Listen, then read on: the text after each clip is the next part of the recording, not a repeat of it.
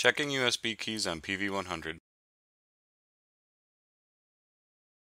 To make sure the USB keys are working, first you need to open the cabinet and turn off the PV100. Then flip dip switch number 1 to the on position to put the PV100 into test mode. Turn the power back on and close the cabinet.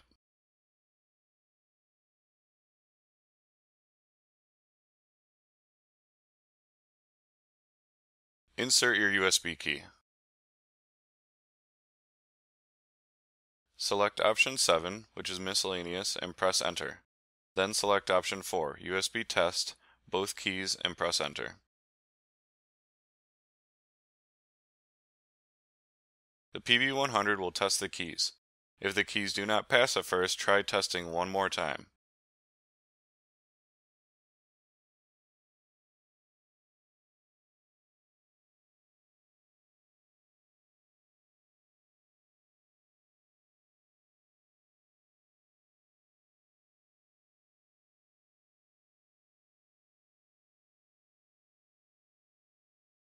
Once the test is done, turn the PV100 off.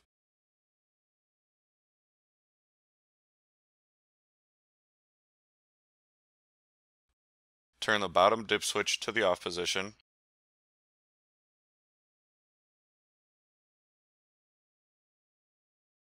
And turn the PV100 back on again.